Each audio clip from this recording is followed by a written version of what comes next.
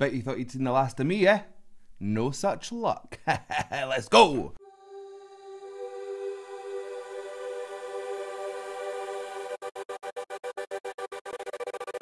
Hello wonderful humans of the internet, how are we? My name is Sam Scott-Thorne and I am a vocal coach based in Glasgow. Now if you'd like to meet and explore your voice a little more, you can find me on sstvocals.com. You can also find me on Patreon and various other social media platforms, and I'll put the handles down below and over there. Over there.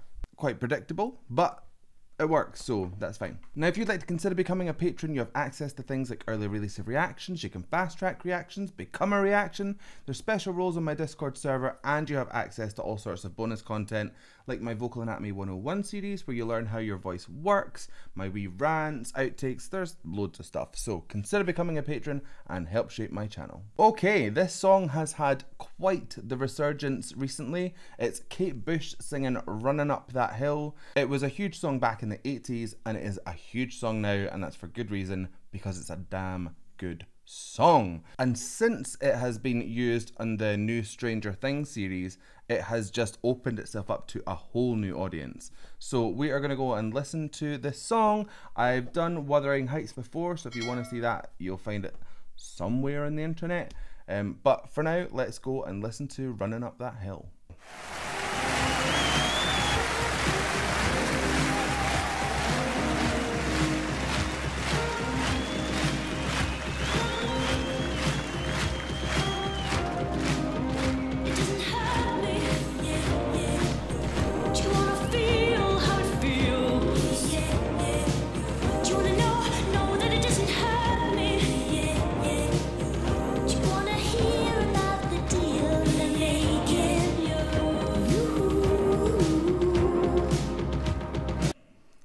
We've had like 30 seconds, probably 20 seconds of her singing, and she has done so much vocally. It's incredible. Kate Bush is a master voice manipulator. She can push her voice into different tones, different characters, different vibes, like so easily. She can do it through a line and it changes. So some of the things she's doing here is starting with high larynx. That gives a brighter sound, a younger sound, a youthful sound, almost impish. She's also then dropping her larynx into a lower place, which gives this kind of authority, darkness, deepness, kind of a velvety kind of resonance. She's adding a little bit of twang in there to get the sound really piercing, but then she can take it off and make it nice and aspirate and airy, which is where more air passes through the vocal folds than normal. She is just doing so much. So let's keep going, and as I find stuff, I'll isolate it and we can talk about it some more. It's you and me.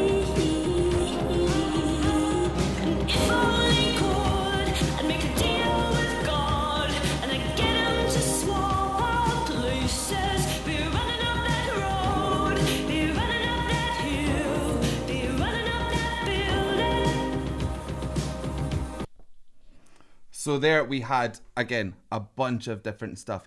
Now, there was a little bit of belt coming through there. That's when the cricoid cartilage kind of opens up a little bit, makes more space behind the vocal folds, and you just get a larger sound on exit of that air.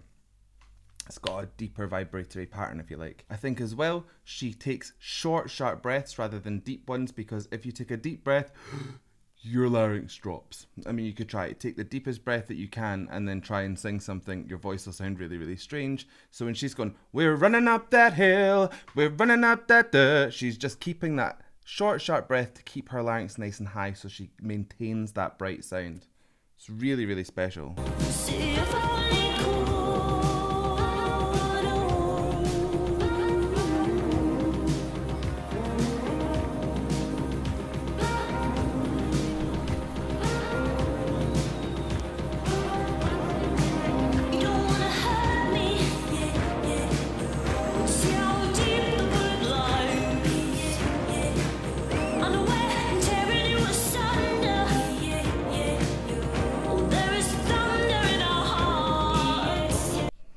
Notice what she does with her jaw at the ends of most of her phrases here. She's just letting it go a little bit loose. La. It gives you this kind of swimmy kind of resonance. It's not and like operatic with a real drop jaw.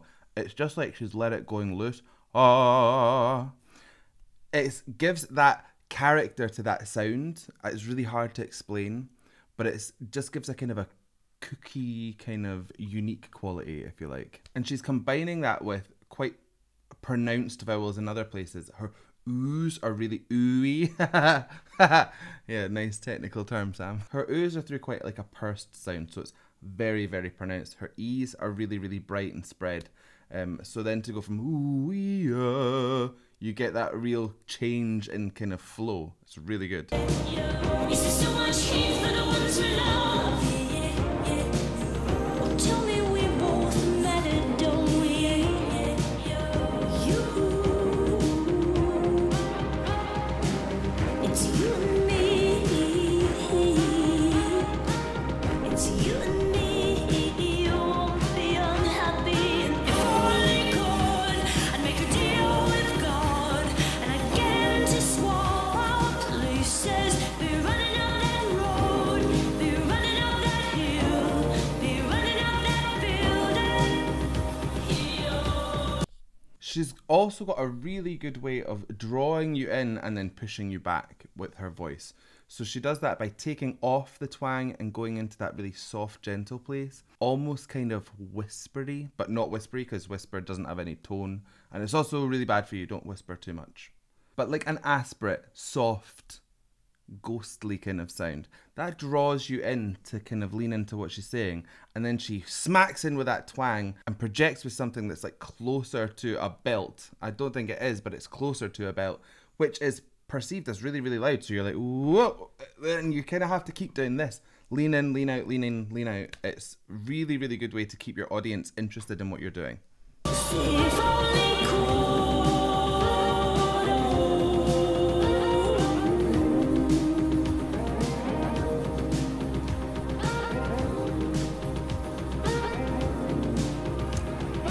This whole staging is immaculate as well. The purples, greens, pinks. It's you and me. It's you and me. You won't be unhappy. Come, baby. Come, darling. Let me steal this moment from you now. Listen to that. That is going high larynx to low larynx and back up again. So you get this like brightness and it moves into this dark place and then it comes back out into the light. I mean, if we're really taking the parallels between Stranger Things and this song, it really speaks to it. I think that's why it works so well.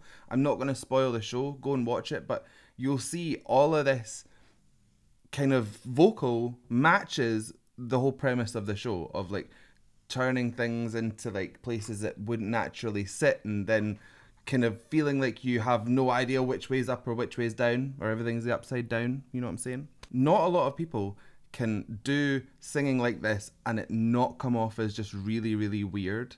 I know that some people think that Kate Bush's voice is quite strange, but I think she blends it so well together that it's just absolutely seamless. She's fantastic. Come on, angel. Come on, darling.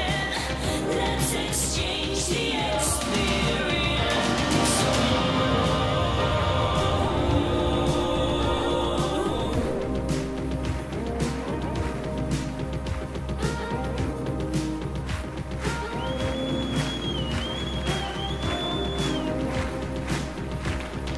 If only could, I'd make a deal with God, and I'd get him to swap our places.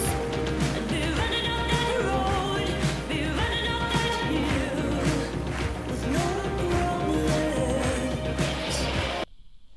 That was a low larynx with a little bit of twang on it, almost in the realm of operatic kind of sound. And then she took the twang off and let it go airy. Running up that hill, running up that hill. Hear the difference in intent behind that sound. One is really swelling and pushed, and the other one kind of dissipates out like a mist. Like, she's so, so good.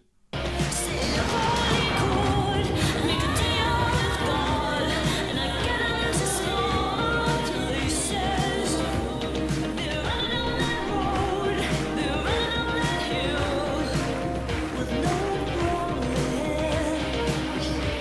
So if only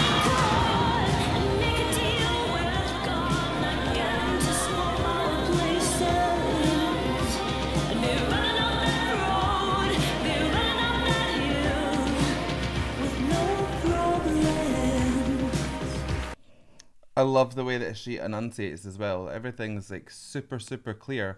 Or it's quite muddy. There's no real in between. Like she's either like driving that message home or she's adding a bit of mystery onto that by kind of making the words just a little bit harder to kind of make out. I love her.